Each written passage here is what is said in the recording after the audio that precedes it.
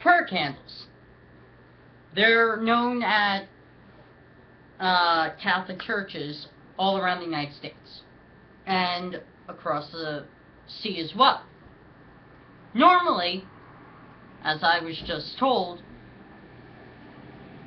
most churches, most Catholic churches, ask for money as a donation, or as they would call it, a poor box. So the money goes to the ones in need of money for food, clothes, and all that, supposedly.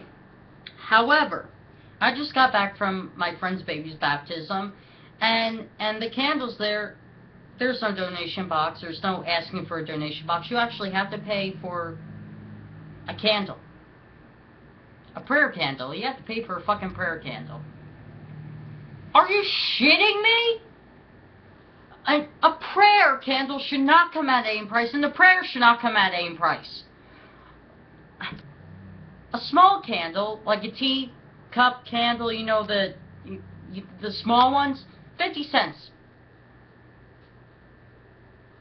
A prayer candle, 50 cents. A St. Michael prayer candle, $3. $3.